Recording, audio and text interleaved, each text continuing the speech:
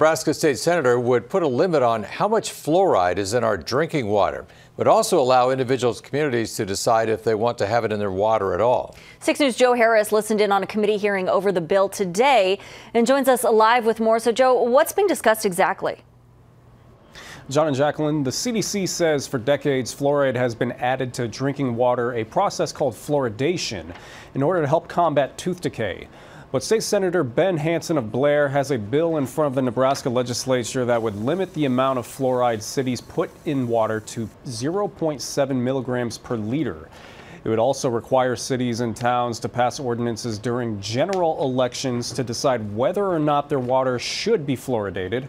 Among the bill's supporters are Austin, Texas-based dentist Dr. Griffin Cole, who says fluoridation should be an informed decision between a patient and practitioner instead of being mandated. Most peer-reviewed research and even the CDC now acknowledge that any benefit from fluoride is derived through topical use, toothpaste, mouthwash, and dental treatments. Now, Senator Hansen cited a recent review from the National Toxicology Program. It says 18 out of 19 studies linked lower IQ to fluoride, but pediatric dentist Dr. Jessica Mieske pushed back. The National Academies of Science, Engineering, and Medicine conducted a peer review of the draft report that was mentioned earlier by the National Toxicology Program. And these national academies found that this report failed to make a clear and convincing argument to support its conclusions about the negative effects of fluoride.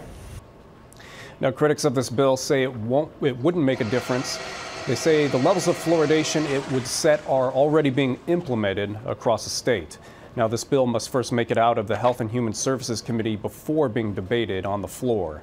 Live from the newsroom, Joe Harris, 6 News. All right, thanks, Joe.